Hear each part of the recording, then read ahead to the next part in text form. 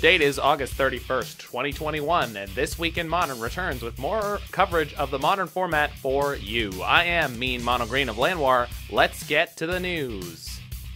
Today we'll be covering this week's preliminary tournaments, weekend challenges, 5-0 features, and finally, the trophy tussle. The Jund fans are out in force after last Saturday's challenge win by Bullwinkle's Jund Sagavan list, with the most popular high performer of this week's prelims being tweaks and tests of that archetype, edging out even the combined numbers of the Cascade archetypes. Team of Rhinos is back on top of the Cascade game with 5 appearances to 2 from Living End. Classic Burn continues to see a small comeback with the newer Burn 2021 or White-Red DRC aggro deck making a single appearance. Belcher, hot off a top 8, only made 1 appearance, suggesting that the pure linear combo deck may not be as appealing or perhaps as powerful as some had thought it might be. The Wapo Tapa control deck, even with a bump from popular streamer and longtime Mythic Championship competitor Gabriel Nassif, has fallen off a bit in success, perhaps due to the abundance of Jund Sagavan, perhaps due to just general distraction of modern players. And the prelims had some delightful one-off appearances, including Naira Reclaimer, a Jeskai brought back Ephemerate Stoneblade Kiki-Jiki deck, and Blue-Green Tron. We also spotted Blue-Red Prowess with a small white splash. This Week in Modern presents Challenge Recaps. We've seen some exciting challenge wins over the last few weeks from unexpected archetypes, and this week is no different, with Wafo Tapa taking down his 3rd challenge in as many weeks with 4-color Creativity, featuring Velomachus Lorehold. That's right, not blue-white control that he's been dominating with as of late. But Wafo has brought his signature deck-building style to this archetype, featuring a singleton copy of Defunct Counter Mana Leak, and a full grip of Apocalypse split card and format staple, Fire Ice. The breakout story of last Saturday's challenge was the development and success of Jund Sagavan and Red-Green Delirium as 2 variants of an emerging modern power couple, Ren and 6 and Urza Saga. This challenge has continued to show the development and success of these decks, with the other participant in the finals, Oscar Franco, piloting the Jund version, and another copy of the same deck in 6th place. But there were many more representatives of these kind of mid-range decks all the way down the top 32, Jund variations appearing at 10th and 15th, and Naya varieties with Traverse the Ulvenwald in 11th and 13th.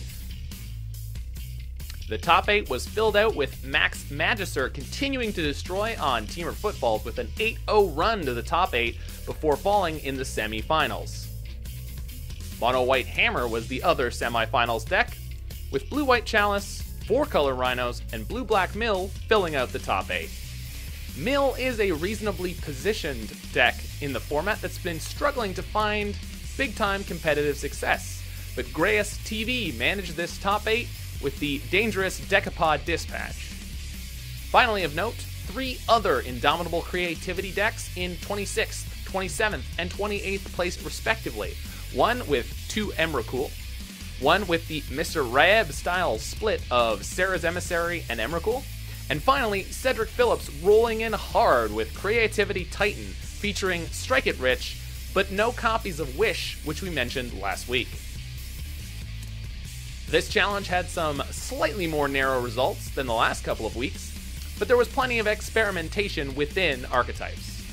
Saturday's challenge had an archetype finally getting a challenge win after slowly gaining popularity, and the Sunday challenge shares that amazing quality with Yawgmoth Combo finally getting a win in the hands of player Hoodie66. Hoodie even talked about some budget choices in his sideboard after the fact, proving that tight play and a little luck is sometimes a match for less than optimal construction. A surge of Blue-Red Murktide takes up almost half of the top 8 in 3rd, 4th, and 5th place, but Suicidal Eidolon managed to smash through to the finals on the never-to-be-underestimated Mono White Hammer time. Andy Awkward also showed up in the top 8, leaving his hammers at home to play Teamer Rhinos. Tybalt of the Red Sub, playing a more stock list than he's played otherwise, got Blue-Black Mill a second top 8 appearance in the weekend. And finally, Mono Green Tron made an appearance, making sure people don't forget the cards Stone Rain or Ceremonious Rejection. Jun Sagavan showed up in force all the way down the top 32, with 6 decks appearing between 15th and 27th. Eldrazi Tron made its only appearance of the weekend in 16th place, showing off the recent return of Basilisk Color to the Spaghetti Squad's roster. In spicy appearances, in 32nd place, Dragon Fodder showed up with Black-Red Skelementals featuring modern staples Stitcher Supplier, Insolent Neonate, Village Rites, and Spite Bellows. There's one more sizzling deck that made a placement here in 30th place that we'll talk about in the 5-0 appearances. The Brewer's story of the week had to be the 5-0 and subsequent popularity of a deck featuring Calibrated Blast. Brewer and streamer Dylan MTG developed this deck that finally answers the question of how best to win with a dialed-in explosion. Don't dial it in. Just make sure it has a very high chance of dealing 12, 14, 15, or even 16 damage. This, coupled with Forgotten Modern Horizons 1 Cascade card, Throes of Chaos, and 40 lands, gives you a reasonable chance to do your thing. But the lands don't just make mana, they make hay, with Mishra's Factory and Sun-Scorched Desert, and even Ramanap Ruins offering some chip damage, Radiant Fountains for some life gain, and a Fetch Triome mana base allowing you to cast your Scion of Draco for a paltry 2 mana. These decks are being developed and tweaked by the dozens who seem to have picked it up, so watch out for this potential new menace. Toolbox Master Mordekaiser, originally known for Niv Mizzet fame, has recently picked up streaming more consistently. And after hitting both a 5-0 and a challenge top 32 with Brought Back Recruiter, has managed to bring back a 5-0 for fans of Enigmatic Incarnation. This Theros enchantment creates a unique deck-building constraint involving enchantments and toolbox creatures, and it's a joy to watch. You can watch these toolbox creations at twitch.com/mordtolight. Canada Man 101 continues to be an innovator and intimidator with a 5-0 on a black-green rock claimer list with Urza Saga. So if you're feeling like registering Grim Flayer, don't miss it. Player Dihimono got the posting with a new Aspiring Spike developed deck, One Rack. Spike asked the question, is Liliana the Veil better in Black-White Pox than Luris would be? And how many racks do I really need? Only one if it's a good one. Looking at this deck list, your opponent will be prompted to tell you, nice rack. DJP000 got a posting with a deck that seems to be blue-white creature mid-range control, with the full boat of Supreme Verdicts, alongside a creature suite including 4 Sun Titans and a mana base with Emiria the Sky Ruin and the theoretical plan to get it online. Player Grilled Cheese snagged a posting with Black-Red Asmora Goryo's Vengeance, with 4 Emrakul the Aeon's Torn and some Gristlebrand's. Valkyrie 099 on a Blue Moon deck with 2 main deck Batterskulls, and there were so many more. The modern format is wide open for experimentation, and there are so many people finding ways to succeed with wild brews, but our coverage of the trophy tussle between some of the juggernauts of the format continues. This Week in Modern presents the Trophy Tussle.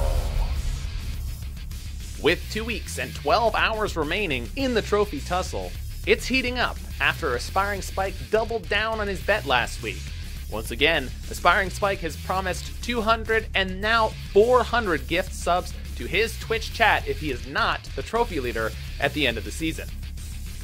He managed to close the gap with Y Principe this week, and the two have been trading the lead position back and forth over the last few days. So let's take a look at the board and see where they are now.